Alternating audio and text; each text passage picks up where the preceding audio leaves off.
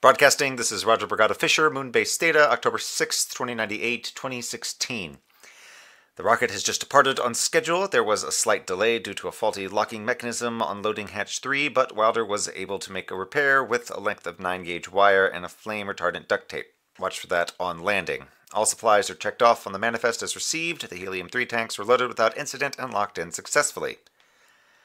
Not loaded in successfully were the personnel stasis pods. We had 15 pods prepared for transport, stacked for loading on the surface, hooked to temporary connections so there would be no power or coolant interruptions, all as per standard requirements. When your rocket arrived and we opened it up, inside the bay reserved for the pods was nothing. No wire or tubing hookups, none of the required racks or dampers. I suppose we could have stacked them like shoeboxes. We could have chucked them in there and hoped for the best. Was there a memo we missed? Some change in the target dates? There are only 2 scheduled rocket landings after this one, and even if we dumped the HE-3 to make more space, we couldn't fit 42 pods into 2 rockets. Let us know as soon as possible what happened, why we weren't informed. What's going on? I'm sorry. Please advise regarding your plan for the offload of base personnel. I'm sure you can understand our anxiety. We await your response. 11 weeks before base shutdown. Normal operations continue. S1E monitors the telescope arrays closely, including tracking the SK asteroid, which is now on a path back out of our solar system. Mining operations focused on helium-3 production continue apace. Agricultural and maintenance report no incidents, fully on schedule. You asked about my previous reference to the work I do in designing spaceward outgoing messages. As well as tracking and exploring astronomical objects, a secondary use of the instrument array is to send wide-range radio frequency messages into space. They may seem a bit foolish from a business perspective, though think of all the things we could sell to an alien race. But it's a project that the base administration has always taken seriously.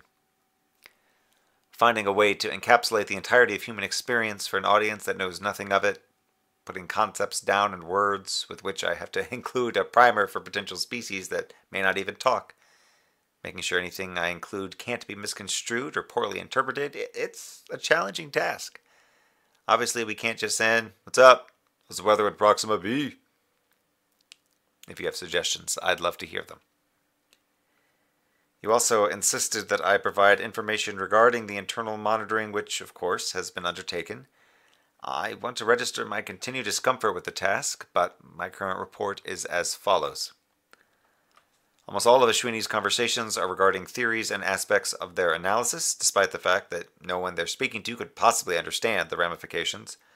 Wilder has this really annoying habit of digging up ancient memes from the database and forwarding them around. None of us are certain what a doge is, but we've had about enough. Nessa's personal communications range quite a bit.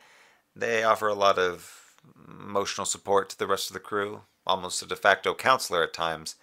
But they also have an odd penchant for true crime media, so you hear more about autopsies and blood spatter than you might want to learn. All harmless, of course. If you want to report on myself, I'm sure anyone would tell you I spend too much time sighing about my family at home. I mean, you're talking about someone who had clause written into their contract to send sappy messages to their husband every week. I wasn't able to monitor Michelle's messaging of any sort. It's completely locked down, which I'd assume you're aware of and approve. That's, all I have to say in this area. Personal message to follow. To my wonderful, amazing, incredibly good-looking, and personable husband. Well, that's all the birthday present you're getting from me. All right. What did you think of the orbital? Did it fit? I hope the platinum goes well with the advancing gray in your hair. I found another poem in your book. It seemed appropriate. This one is by Anna Hempstead Branch. When I am weary for delight and spent, even as a bird that tries too long its wings, will nest awhile amid the grass and sings, so I drop downward from the wonderment of timelessness and space in which we were blent.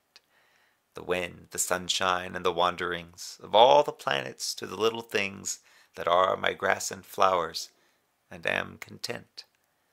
Or if in flight my wing should beat so far from the kind grass that is so cool and deep that it must poise among the winds on high, yet will I sing to thee from star to star, piercing thy sunshine, and will always keep a song for thee amid the farthest sky.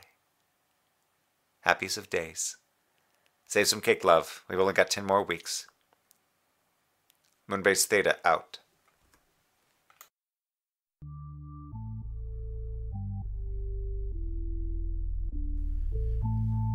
Moonbase Theta Out is a Monkeyman Productions podcast. You can find more information on our website, monkeymanproductions.com, or find us on Facebook or Twitter. You can also support us at patreon.com/monkeymanproductions and get behind-the-scenes info, including early access to the entire season at once. Moonbase Theta Out is written by DJ Sylvis and performed by Leeman Kessler. Music is the track Star by the band Ramp. You can find more about them at ramp-music.net. Monkeyman Productions, out.